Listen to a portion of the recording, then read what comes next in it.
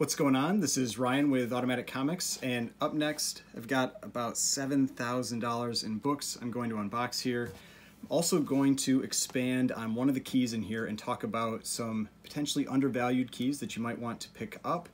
And there's a book that is in this one that I'm going to be giving away, so stay tuned for the details on how you can get that book.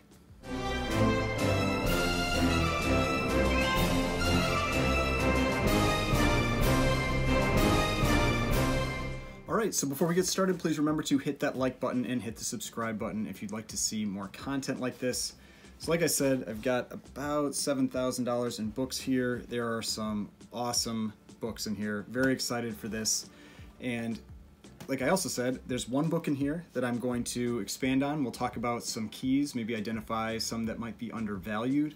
And there is a book that is in this package here that I'm going to be giving away. So I'm actually going to be opening that one first so you can see what the book is and I can talk about how you can get that book. So let's cut into this one first. Now the reason it's out of the packaging was that it had rained and gotten a little wet, and so I wanted to make sure it hadn't gotten on the inside. So it's outside of the actual packaging itself. But there are, I think, 4 or 5 books in here. And let's see here. Yeah, 5 books. So there's actually 2 books in here that you'll have the potential to get. So I'm going to let you choose, whoever I pick, to choose which one they want. All right. So the first book here, this one, you may have seen me show a couple books from this run previously. This is a Golden Age run. They're so hard to come by, books from this run. I thought this was a nice presenting copy. This is Punch Comics number 10. And this is an example of one where you can see it has a, if you can see it, like a printer crease. See that? That's a printer crease on there, right there. And that doesn't impact the grade. And so if you see those can actually impact your grade. But a nice presenting copy of this. I think it was graded around a 4 or 5, and I think that sounds right. It's a nice looking book. So happy to pick this one up. It's not as cool as the Punch 19, where that giant hand was coming down and getting those people, or Punch 11, which is the one that has like this skeleton guy on the cover. But still a cool cover. All right. So the next book is Blue Beetle number 51. And so this is a Golden Age, it's kind of like a good girl art type cover, but it's actually, this would be called more like a bad girl art, because it's this, she's kind of like a villain, she's got the gun trying to steal some money, and Blue Beetle is doing the whole Kool-Aid Man thing in the back, busting in to try to stop her. Now this run actually has quite a few popular covers from its like issue 48 to 53, I think. It's a lot of different, these like good girl and bad girl type covers that are very in demand. This is just one of those. And so I thought this was a nice looking copy. You can tell it's a pretty clean book. There's definitely some spine wear, but it presents really well. So nice book for, I think this is late 40s. All right, now the next one, this is one I've shown in a few unboxings as well. This is Batman number 251, and this is one of my favorite Joker covers. It's one of the books that really got me into collecting a lot of books. The first time I got a nice copy of this one. And so this is it's a nice presenting copy. There's some creasing, but still a nice presenting copy of this book, and just a classic Neil Adams Joker cover. I think I have like 5 copies of this book now. It's one that I whenever I think that it's at a good price, I pick it up. I like buying this book. All right, now these next 2 are the 2 that are going to be part of the giveaway that I'm doing. And so the first one is G.I. Joe number 21. Which is the first appearance of Storm Shadow. This is also the newsstand edition. And this one, I think, was around like a 4 or 5, but it has a lot of things that could be pressed that would make it potentially better. Maybe a 5.5, maybe even a 6. Centerfold is detached at the bottom staple, but you can actually get some decent grades with centerfolds that are partially detached or even fully detached. So this is one of the books. The other thing about this book, if you're not aware, is this is what's called the silent issue, because there's no actual words on the interior. The story is all through pictures. So I think that's just a cool thing about this book. It's one of the things that makes this book so popular or in demand. It's that first appearance, but also that really unique storytelling. Now, the second book that you'll have the opportunity to get is Superman number 233. And this is another Neal Adams cover. This is an homage to Superman number 11. That's one where he's on the cover, his Golden Age book, breaking these chains. And so this is a Neal Adams homage to that. And so this one is, it's a little bit lower grade. You can tell it's got a lot of wear and that kind of thing.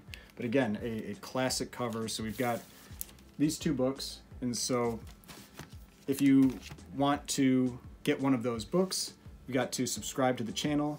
You've got to leave a comment, leave a like, and in your comment, use hashtag DC or hashtag Marvel.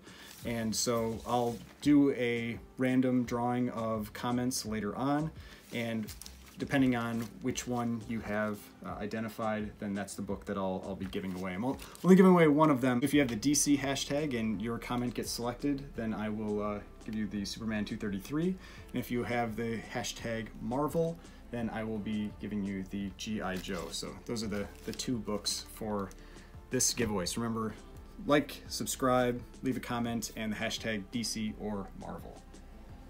All right. Now this next one, okay, I think this one's actually kind of funny based on my last top 10 video. It also has a book that I have been wanting to pick up ever since I first saw it, because I think it's just such a crazy cover. So there's one of these is a Silver Age key, one of these is I'll call it a Golden Age key cover. And I picked this up on one of the Elite Comics 11 claim sales. This is from the seller Collector Supreme.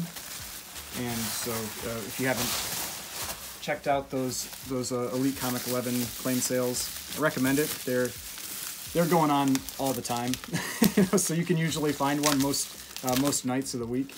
And I've bought a few books from Collector Supreme in the past. I also bought my Suspense Comics 8, I think I got from them. They have tons of Golden Age, so if you're at all interested in Golden Age, they have other stuff too, but if you're at all interested in Golden Age, and especially like pre-code horror type books, they're a decent place to start, because they've got a lot of it for sale. So, all right, yeah, that looks nice. And I'll do a check later. But so this first one, the reason I said that this was interesting based on my last top 10 video was that this is an Amazing Spider-Man number 3, but it's missing an interior page. I believe it's missing the pinup. And that's the same thing that there was that huge sale on Heritage, was an Amazing Spider-Man number 3 in approximately the same grade. I think this one was around a 4 or 4.5 is what they had estimated. And so in approximately the same grade, qualified, if it was qualified. But it's a 0.5 if it was blue label, and then you go qualified, it could be like a green label 4 or 4.5. But this one I picked up around the price that I had estimated the book at versus what it had sold for in that top 10. So I was happy to pick this one up. I had just recently sold my 2.5 of this book, so I just ended up picking up another one. But yeah, still obviously a very expensive book, even being incomplete, but Doc Ock, one of Spider-Man's biggest villains. It's basically him and Green Goblin. It's probably the competition for the biggest villains, especially Silver Age. And so, cool book to have, and a very, very nice presenting copy. So yeah, happy to pick up that. Now this other one, this one's a lower grade. I think it was like a 2 or something is what they had advertised it as. And this is Vault of Horror number 35. And it's gotta be the best Christmas horror cover. I mean, there's a few of them out there. I know maybe some people have a disagreement or argument, but this is a Johnny Craig cover, and he did a lot of these EC covers, and I mean it's just nuts. I mean, it's the husband giving his wife a coffin for Christmas and then coming up behind her with this act. I mean, it's nuts. I mean, it's these golden age covers, like the ideas they had for this stuff is crazy. And I had, ever since I saw a copy of this one, I had wanted to pick this up. I just think it's just a crazy cover, and I think it's one of the coolest EC covers that's out there. So I was very happy to be able to grab a copy of this one. So that was the 2 books that I picked up from them. Then, let's see. Okay, this book, I'll save that one to the end because that is a big book. So this one is actually the book that I'll be talking about with the keys. And this is from Superworld Comics. That's another seller I've mentioned a number of times, that they have a Tuesday night claim sale that I often like to watch. So there's the owner is a guy named Ted, and he's very entertaining. He's extremely knowledgeable, and they just have these great claim sales, and they have good prices, and I just like watching them. And so the thing you got to know when their claim sales is their claim sales are no offers, so it's basically the price is the price, but they price things very aggressively, so the prices are good, so it's not really anything you generally even need to offer on. But they will do offers if you want to, like if something doesn't sell, you can reach out to them after and you can make offers on books. It's not like they never do offers, just on the live sales. But like I said, this is the book that I'll be talking about keys related to this one. You can see very thick cardboard. Let's see here.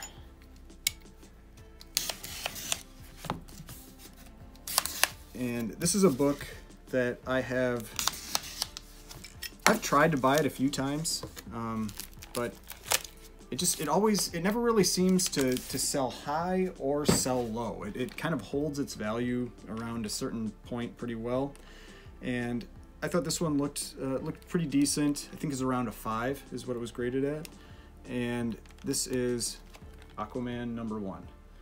So what I'm going to be talking about are Aquaman keys. So keys related to Aquaman because he has become a much more popular character since he's been in the DC universe. His movie did very well financially, and so I thought I'd talk about some Aquaman keys. I've never had this book before. It is a pretty ugly cover. For whatever reason, DC #1s, it's like Justice League #1, this, Green Lantern #1. I'm sure there's some others I'm missing. They're just, Flash #1, well, I guess it's not really the one. It's 105, but a lot of them are they don't look very good. I don't know why, but regardless, it is his first solo series, and it's a pretty early Silver Age book. I think this one is 1962, and so pretty early Silver Age book, before basically a lot of the Marvel stuff. So happy to pick this one up. The colors look really nice. It's got this crease down here. It has some spine wear kind of thing, but happy with this book. So I'll be talking about those Aquaman keys in a moment after I unbox this one. Now, this was not a cheap book. I saw this one come up for sale on another Instagram claim sale, and I decided to go for it. It felt like a good price for what the book is, but it still was a lot to claim on a raw book. So let's see here. And especially, that's the other thing, with when you're doing these claim sales on there, you can't really see the books very well, and so that's the other risk you take with these claim sales on Instagram. But yeah, it looks pretty nice. Okay, so alright, gotta get the tape off the front of this.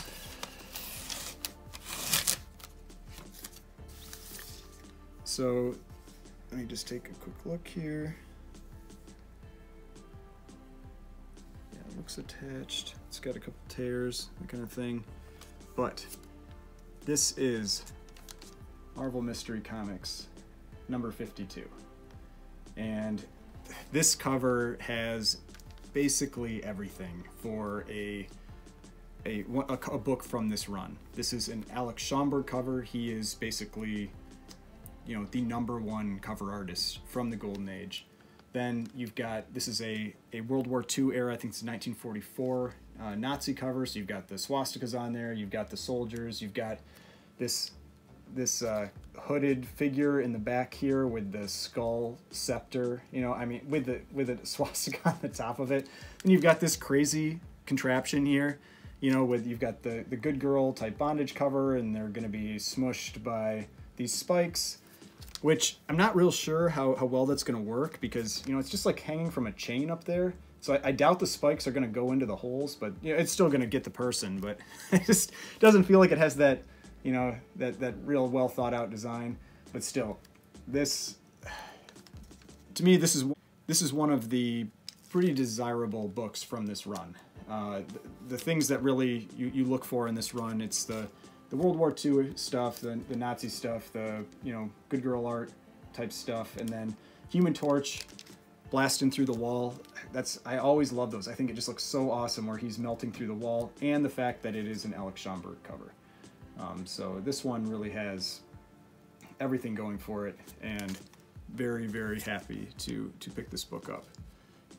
But yeah, I'll take a closer look at it later. Happy with this book. The colors just really, really pop. I mean, just a very nice looking copy. So yep, very happy with that.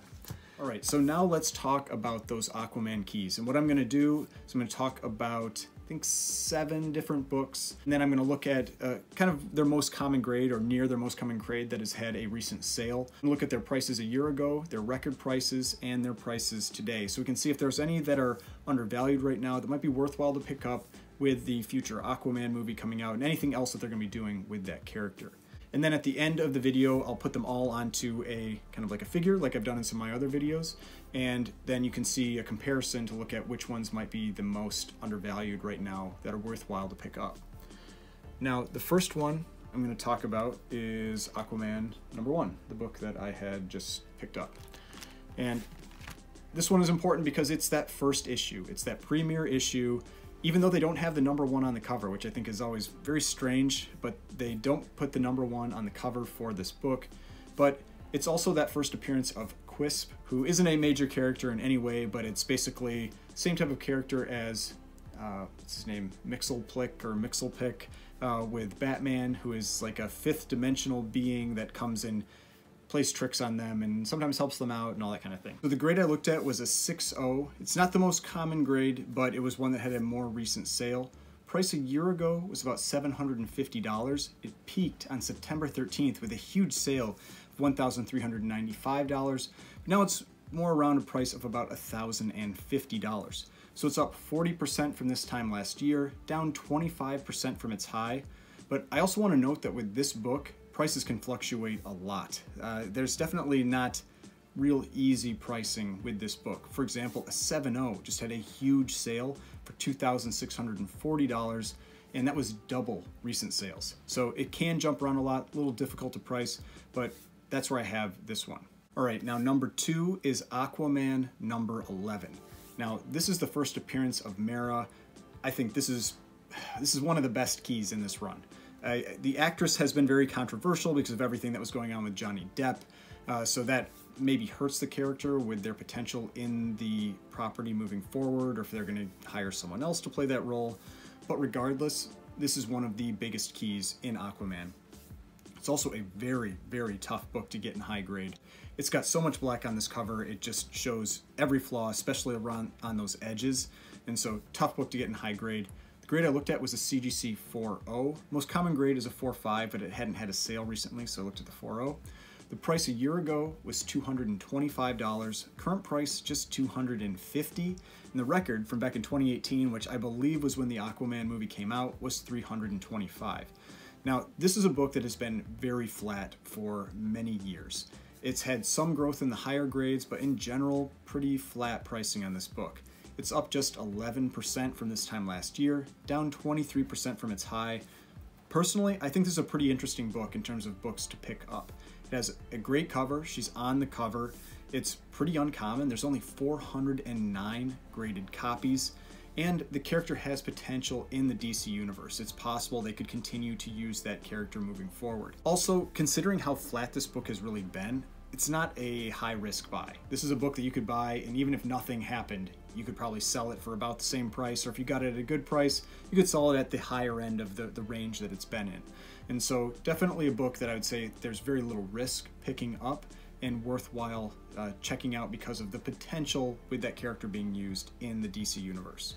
All right, now number 3, this is Aquaman number 29. Now this is the first appearance of Ocean Master, who was the premier villain in the first Aquaman movie. Now it is unlikely that we'll probably see him again, or even if we do, it'll be in a really minor role.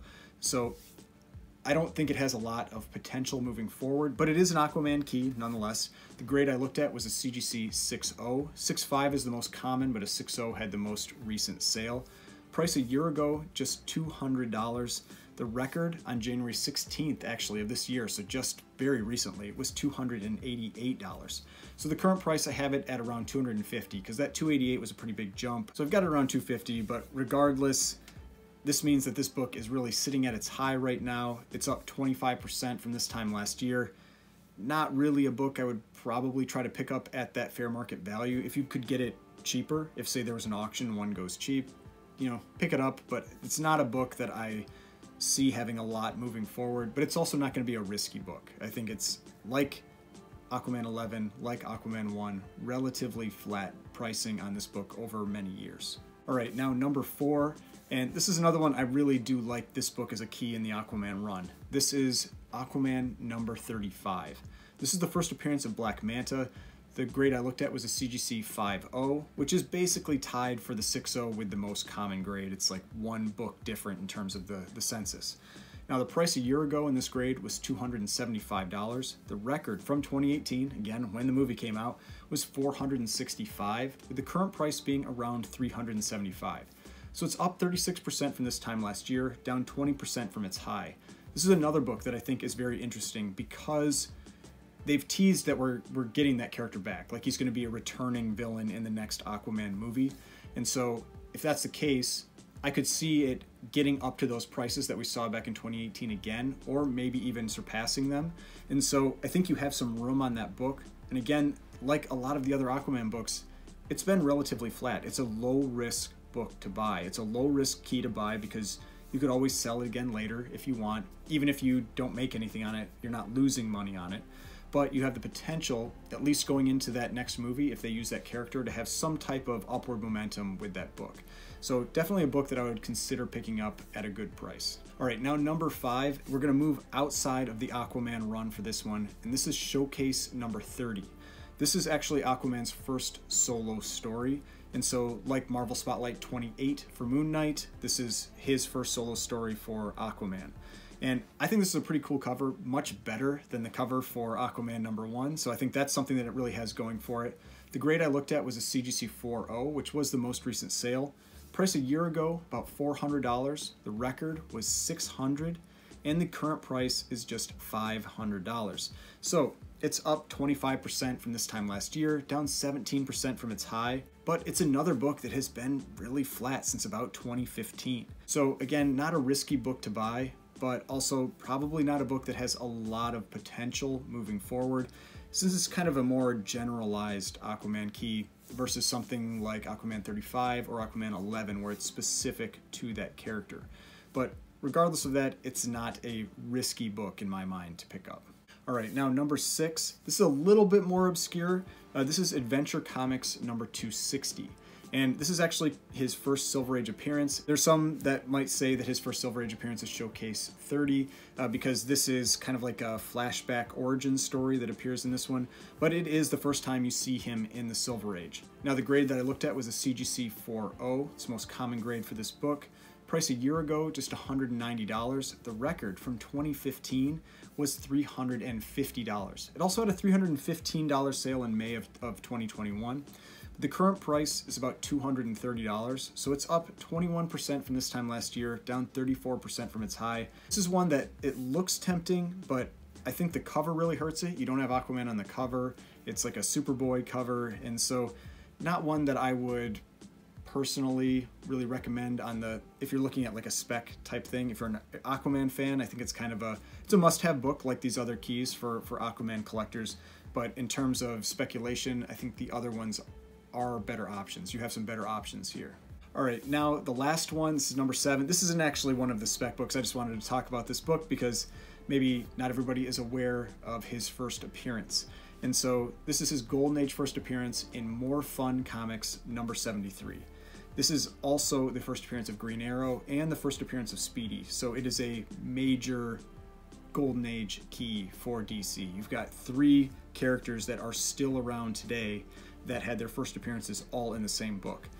Again, not on the cover, it's a Dr. Fate cover, but huge Golden Age key. Their second appearances are 1 issue later in More Fun 74, which is actually a book that I picked up this year if you've watched one of my unboxing videos. The grade that I looked at, because I wanted to talk about this because there was a huge sale recently. Grade I looked at was a CGC 6.5. There was a sale on January 13th. Now, there was no pricing data for this grade prior to this. This had a huge sale of $192,000 for a 6.5. Now, the reason I say that that was a huge sale is that in April of 2021, a 7.5 sold for $111,000, and in August of 2020, a 5.5 sold for $61,000. So this 6.5 just crushed those sales. Just a massive, massive sale for that book. And it's one of those things that just, it goes to show you, if you just have a couple people that really want a book, they can bid that up. If they've got the money to do it, they can keep bidding that up, and that was a big sale, and that will likely impact future sales of this book in any grade. Now, it is a pretty rare book. There are only 35 universal copies on the census, 59 total when you count restored and conserved books. The rare book only comes up for sale a couple times a year, if that, and so this was just a cool sale to see. Not something I'm saying to speculate on, you know, unless you have really deep pockets, but $192,000 sale for a 6.5. All right, so now I'm going to put all of those books together on a chart other than the More Fun 73, because that's not one that I'm really telling you to go out and try to find and try to buy. And I mean, honestly, for Aquaman, a lot of these books look pretty undervalued and tempting right now. And this part of this is that it's the curse of DC. You know, the DC books just don't really seem to move like the Marvel books. But given that Aquaman is becoming a more popular character, there's that potential that those books could move up in the future, and they're also very low risk purchases. The prices have just been so consistent for so many years that if you're buying that book, you're going to be able to sell that book at around the same price regardless. So I've got highlighted the 4 that I like the most. That's Aquaman number 1, number 11, 35, and then Showcase 30. Now, if I had to put them in order, the one that I like the most is Aquaman 11. I just like how rare this book is, how uncommon that book is, and that Mera will likely continue to play a pretty decent sized role in Aquaman. Also the fact that she's more on the hero side of things, and so I generally like investing in heroes. They tend to stick around longer. Then the number 2 for me would be Aquaman number 35. That is the first appearance of Black Manta, and that one's more of a short-term investment though, because I think you could get a spike going into that movie, and then it would likely come back down to the same level that it's been at for years. So that's one that if you want to buy the book with a potential of selling that in that upcoming Aquaman movie, that's the one that I would get there.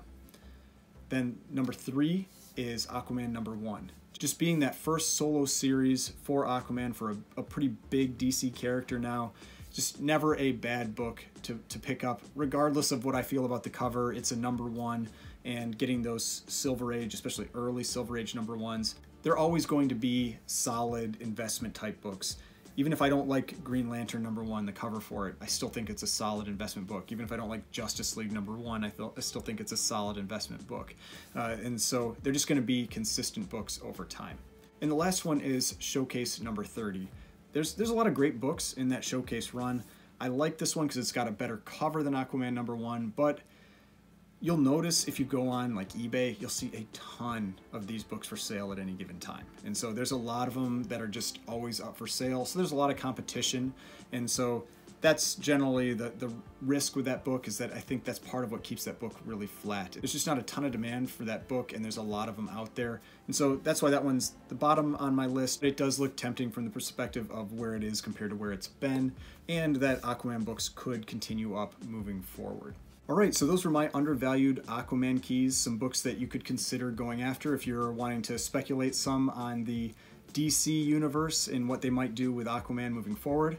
Remember, if you want to have the opportunity to get one of these books, make sure to like the video, comment, subscribe, and leave the hashtag Marvel in your comment to get the G.I. Joe 21 and the hashtag DC in your comment for the Superman 233. Hope you enjoyed this video. If you did, please hit that like button, hit the subscribe button if you'd like to see more content like this.